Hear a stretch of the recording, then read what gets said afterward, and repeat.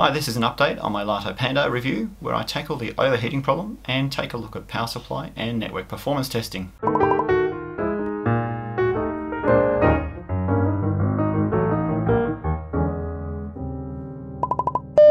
So, I have a new guy on work experience. He wants to be a grip.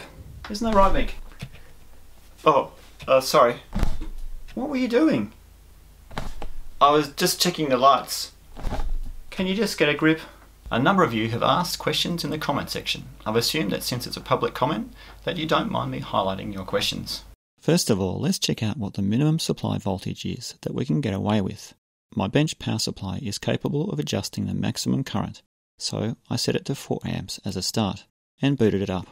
The peak current that displayed was around 1.2 amps, but it's not a real indication of peak current, so I wound it down to 3 amps and rebooted, which came up with around the same peak current. So what about 2 amps? Well, it booted, but can't really say if it would get any further, especially if you load the USB bus down. So then let's try 1.5 amps. Seemed to start well, but wouldn't even get past first base and kept shutting off. So it would seem that 2 amps is the absolute minimum to boot up, but once the USB buses are loaded, it would probably shut down. I would stick with a 3 amp supply to be sure. You may have noticed that I set the power supply to 5.1 volts. There's a good reason for this. If you are ever having issues with charging or powering devices, be careful of which cable you use. Essentially, the thinner the wire, the less it is able to carry a current. So for the standard AWG18 cable, I would expect a 0.1 volt drop. To put it into perspective, I used a cheap USB cable to power up the LattePanda. I kept the supply at 5.1 volts and tried to power it up, with the same expected results, just bombs out. If we go back to our calculations and update for this cable, you can see we have a 0.3 voltage drop. So, cable quality matters. Another thing to note is that just plugging it in and powered off, it will draw about 1 amps for about 8 seconds, and then drop down to 80 milliamps, which is probably just the atmega.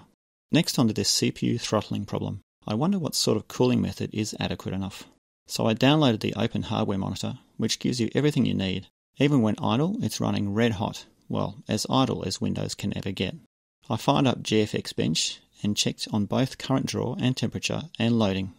This was just a stock LattePanda in a case, nothing fancy. The results were the same as last time. Pretty bad, but as Julius Solno Millers used to say, why is this so? Well, the answer is in the data. Even though the CPU was 100% loaded, you can see that because the CPU could boil an egg for you, the CPU clock rate was throttled, kept at a little over 400 MHz for the whole test. Man, that's bad. Running Geekbench 4 had the same result as last time. But check out the results. Once again, even though the CPU was 100% for most of the time, the high temperature was throttling the CPU. Under Linux, it was a similar story, although the CPU wasn't being throttled as much under a basic CPU stress test. So, what can I do about this?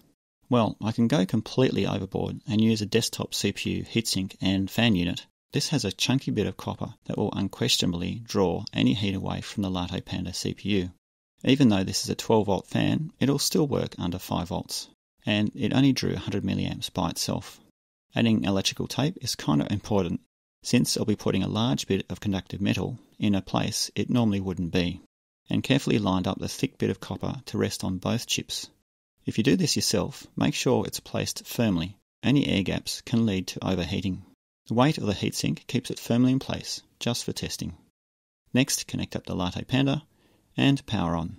You can see already how much of a difference it makes, going from 80 degrees Celsius to 32 degrees Celsius. Nice. This is all well and good, but how does this translate to a real-world situation? Time for Gfx Bench again. Holy cow, Batman! Is this the same board that I tested last time? Everything is smooth and no jerkies. This is the way the LattePanda should have been. A better designed heatsink would have solved a lot of the problems for everyone.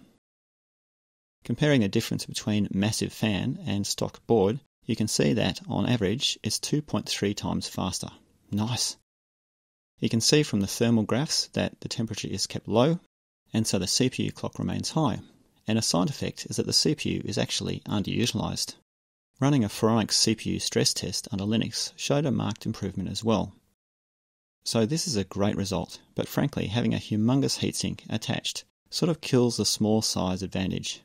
So let's try out how it goes with DFRobot's supplied heatsinks, which are a little too small, I think. The temperature jumped back up, but not as much as just the small bit of metal. Running Gfx Bench again showed that big heatsinks make a difference, dropping down to 1.6 times the stock board. Once again, temperature high, and the CPU is starting to throttle to blazes again.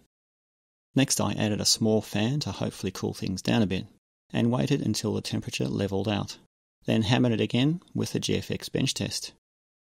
This time round it improved slightly, seeing an average of 1.9 times improvement over the stock board. So if you want to see the most performance out of this board, then get a decent heatsink and fan. It'll also last a lot longer. Moving on to HDMI audio, Lazy Bunny first mentioned that HDMI audio was actually working. But for some reason it wasn't for me. It never came up as an audio device. It seems that my Elgato HD6 1080p HDMI recorder is having problems passing through HDMI audio. Odd, as it was working before. So back to directly connecting it to my display and using a camera to record it all. Focus on electronics. Yep, works okay, but of course still not working under Linux. Nita wanted to know whether or not Wi-Fi or BLE was working under Linux.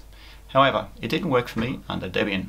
There's a great post on the LattePanda forum where someone has managed to get Wi-Fi going, which is a simple matter of fetching the firmware and modifying the BIOS settings, but I'll need to revisit this as it wasn't working for me.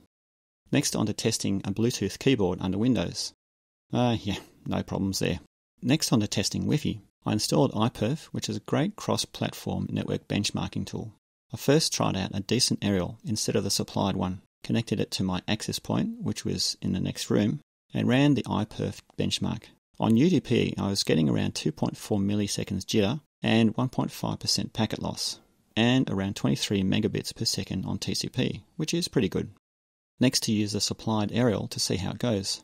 On UDP, the packet loss increased to around 2.3%, and so did the jitter at 3.2 milliseconds, whilst TCP came up with the same 23 megabits per second. So all in all, a pretty decent aerial for what it is. What's it like with no aerial?